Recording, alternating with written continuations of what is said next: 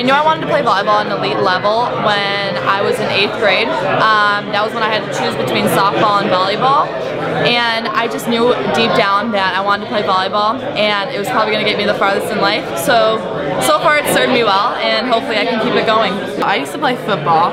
I was a lineman, I was a nose guard, and there got to a point where my dad sat me down and was like, look, you can't do this anymore, you're not going to make it to the NFL. So there were a lot of tears, and I ended up pursuing softball. And I didn't really like softball at first because I wasn't in control of the game, so that's when I decided I want to be a pitcher. And when I decided I want to be a pitcher, that's when I fell in love with the game. I think it just was kind of a natural thing. My dad started looking into the next level meets, like the New Balance, and doing stuff like that. I was getting invited to go run meets overseas, so it kind of just followed in the path that I was already started on. I knew I wanted to play when, just seeing it start to take off and see women's soccer start to be really big in the United States. It was really big for women to be in sports in general, and I knew I wanted to represent soccer. The turning point when I knew I wanted to pursue my sport at an elite level was when, I just really found out that I really loved the game. I played other sports just to see, how they were, but basketball was just really the one that I've always loved. I guess the turning point was when I got into the really longer races, and I realized how much more I loved those than I liked the shorter races. I guess I figured I'd want to be part of that. The things I miss most about being a kid is not having to do my own laundry, cartoons, not really having to care about what you look like when you go out. Hard work is a lesson that I think everyone has to learn at some point, and not everything is given to you easily. Growing up, I was 6'2". I've been 6 foot since 6th grade, so things have come pretty naturally and easily to me. And to not have everything handed to me, and when I actually had to start working hard for things, that was a really hard lesson to take hold of. I guess just a little less responsibility. As an adult, you have to, all your actions are your responsibility now. When you were younger, you could fall back on your parents. You can, make excuses. Now everything falls on you, and, you just have to be accountable. The lack of stress. There's a lot more pressure put on you now than there was when I was running in the youth ages.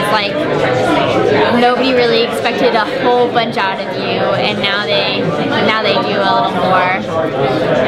Playing for fun. I remember my mom coaches volleyball, and I remember telling my mom one time she came home struggling with her team, and I was like, Mom, look, my football coach just tells me to go out there and have fun and play and just have fun doing it. And sometimes I get really caught up in the competition and I forget to have fun. And when I have fun, that's when I play my best. One thing people might not know about me is that I can wiggle my ears. You see that one? A little bit? A little bit? Alright. I'm very into performing arts. I love to act. I took drama in high school for 3 years, and I love it. So yeah, that's something that people don't know. I'm kind of crazy about cats, and I like to read. I have so many Lucky Charms. It's incredible. I have bracelets on bracelets. I have to put my right boot on before my left boot. I have to take a pregame shower. It's kind of where my zone is. I have lucky socks. One's polka dotted and always goes on the left foot, and one's just straight yellow. And then pre-race rituals, I have my legs rubbed by my dad, and I eat fruit snacks. So yeah. My pre-race ritual would be, I guess they call it the Baxter boogie. I do this shakeout thing before my races. I've been doing it since I was really little. My dad has a St. Christopher's necklace that his father gave him a long time ago, and I wear it every game. That's my lucky charm. Pre-competition ritual, I love to listen to just pumped up music, and honestly, before every game, I'm probably going to paint my nails, because during club, I never got to paint my nails. I have to take a pre-game nap, and I always put my left sock on before my right sock, and my left shoe before my right shoe. Ooh, my favorite flavor of Gatorade. Even though I like all flavors, I really like lemon lime. Strawberry watermelon. I like all the original flavors. I like orange and like the strawberry, and I think it's Cool Blue. Yeah, so those those are my favorites. Favorite flavor of Gatorade is Cool Blue, the light blue color for sure. My favorite flavor of Gatorade is definitely blue. I'm Carlini. I'm Kendell Williams. I'm Mercedes Russell. I'm Sarah Baxter.